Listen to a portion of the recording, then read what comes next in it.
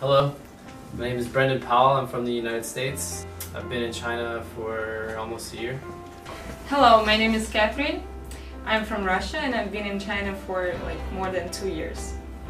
Hi everybody, my name's Donnie. I'm from the States and I've been in China for 6.5 years.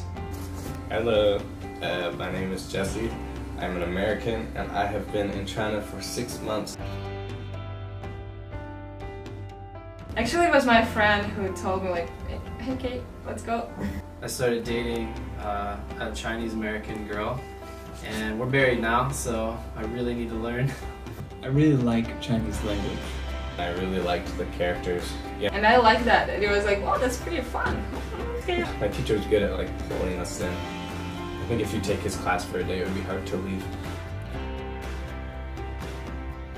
Well, I have one embarrassing story. I don't know if I can say that. When you want to say animals in a cute way, you say mao mao, go go, but you can't say Gigi because that's penis. So I was oh Gigi, no, you can't say that. No, what are you doing? Yeah, I also don't know how to say where you're from, so I just say Ni shi Shanghai Renma, and then if they say no, I say Ni shi Guangzhou Renma.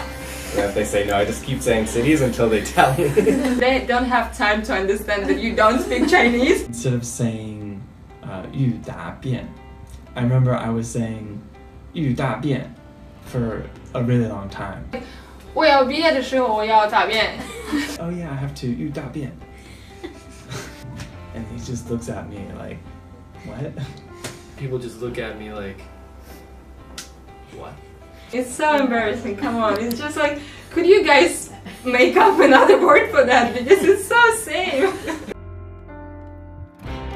Whenever it doesn't feel like I'm being judged, I try to practice. Basically anything outside of class was how I improved my Chinese.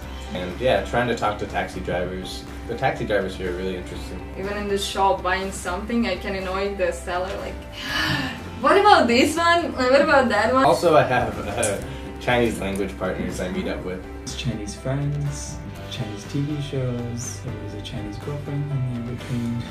Yeah, especially dating 4 Chinese girls. That's 4 times the practice. Somehow I learned, somehow, even without Chinese classes. Class was just for foundation.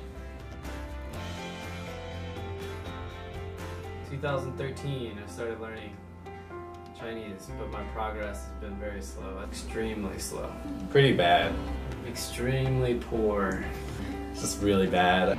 The difficulty is trying to sound good in Chinese, getting the tones right. If I don't say it really well, they don't understand what I'm saying at all. The 时 or 是 or 时. And I still don't understand the difference. Any of them, any 时 is probably, for any foreigner, I think is probably one of the classic headaches. It's hard for me to say the difference between there and where. Like, 那里 or 哪里. I don't, they sound the same to me. You know, you have to really concentrate, okay, the tone, which part did I say that messed up this whole sentence? You know, certain characters, you just move the position and then it becomes a different word with different tones. Hopefully the other person will understand what I mean, but it doesn't sound, you know, super dee-dee-da-da. They never understand. when you try to speak in front of someone you don't know, it's hard.